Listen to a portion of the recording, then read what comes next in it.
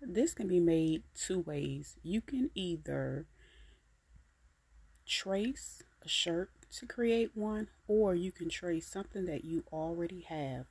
And I decided to trace one that I already have. As you can see, everything has been folded twice, and I'm just going to cut around it, and I'm going to leave about a half an inch to be able to hem it. And yeah, this is basically how I retrace it, and then of course I'm going to stitch it up.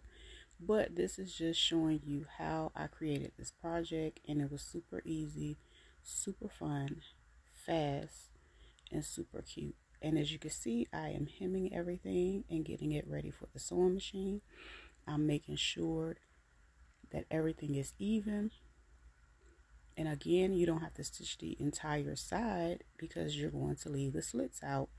So yeah, it's more hemming than anything else, and I thought this was a really great, fun, quick, and easy project. I can't wait to do another one soon. But anyway, I'm just digging in the crates, showing some of my old but still useful techniques on how to make clothing, remake something in your closet. As you can see, I am creating a new neckline.